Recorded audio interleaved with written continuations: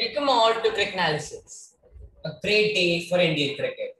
The second string side of India beat Sri Lanka yesterday in the first ODI, in the three-match ODI series being held in Colombo, Sri Lanka. Sri Lanka won the toss and elected to bat first. Skipper of India, Dhawan, said that he would have also chosen to bat first. It was expected that Sri Lanka would put a big total on the board, as the pitch was favoring the batsmen, and Sri Lanka had also won the toss and were batting first. Sri Lanka started gracefully, and the openers, Avishka Fernando and Vinod Bhanuka, the keeper of the side, were looking in good touch. But we know the Sri Lankan team. They can collapse anytime. After a great 55 ball, 49 run opening partnership, Chahar took the wicket of Avishka Fernando. Then came in Bhanuka Rajapaksa, who started with a very aggressive approach and was looking like he wanted to just keep continuing like this. But then came in the left-arm unorthodox bowler Kuldeep Yadav. He took the wickets of Vinod and Rajapaksa in the same over with his impressive bowling. Then other batsmen on the side of Sri Lanka helped them reach 262 in the end.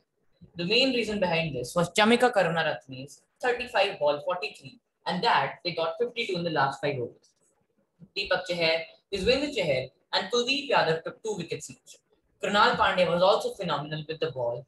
He took a wicket, and that too of Dhananjaya De Silva, and had a great economy of 2.6, although he bowled full 10 overs.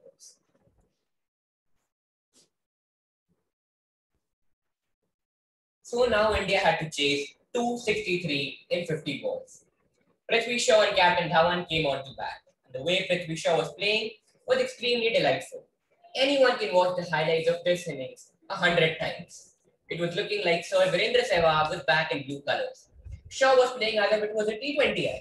He hit 9 fours, out of which 7 were on the offside. And the finesses and the beauty of his cover drive and check drive was just amazing.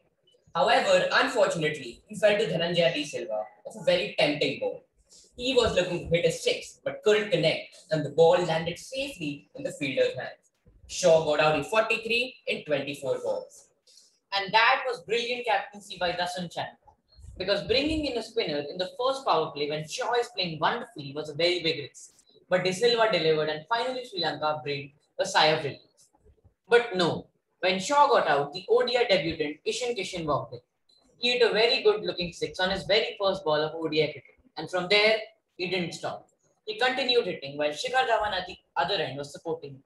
From then, the chase was very easy for the Indians, and it was looking like a one-sided match after the first 20 overs of the innings.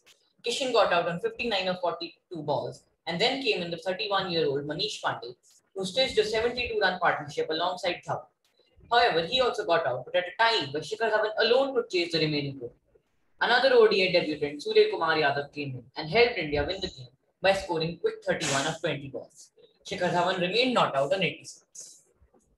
Prithvi Shaw was named the man of the match. Now we will talk about Shikhar Dhawan's flaw.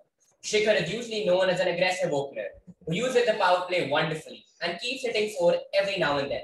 But what happened in this game? We have talked about the team that has gone to Sri Lanka. It's a very inexperienced team, and only a few of them have some experience of ODI cricket. Now, if you look at the batting lineup, there was Shaw, who has played only 3 ODIs before this game, and 2 new debutants, Surya Kumar and Ishan Kishan. So Dhawan, being the most experienced batsman as well as the skipper, he knew he had to be the one who has to stay till the end and support the youngsters. And that is why he was playing carefully and not looking for boundaries. Rather, he was giving the freedom of hitting to Shaw, Kishan and Surya. Eventually, he did reach his 85. This is what a great skipper and batsman is. Salute to Shikhar Dhawan. So this was today's video. The next ODI will be tomorrow, and Cricknalysis will also be giving a video about that. Thanks for watching. Do not forget to like, share and subscribe.